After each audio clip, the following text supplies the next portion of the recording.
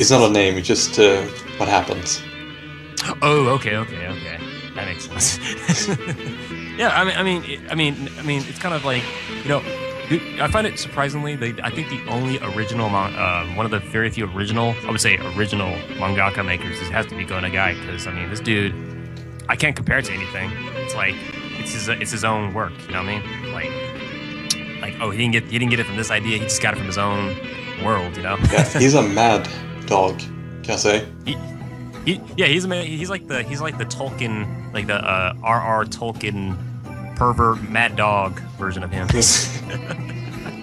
Because everything is so new and fresh. I mean, I gotta give him props for having the balls to even make something fucking crazy. Like, you know, because he did it to make fun of his own culture. That's what he basically stated. Like, you know, the Japanese. He also wanted to make some stories based on his history of what, you know, how sick and fucked up the world, you know, during the war was when he was making Devilman and Violence Jack. So that kind of explains a lot. ooh, yes. Yes. Yeah. Go Nagai. Where are you right now? You're probably sitting on a beach. He's probably jerking off to cutie honey titties all day. I don't know. Stabbing a chicken. Stabbing a chicken? He's a chicken? Oh my goodness.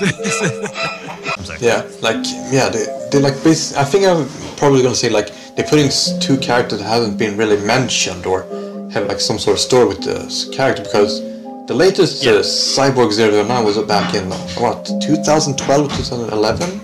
I don't remember. Yeah. And Devilman was 2000. That's like 2000. Wow, 15 years. That's longer than the boat actually.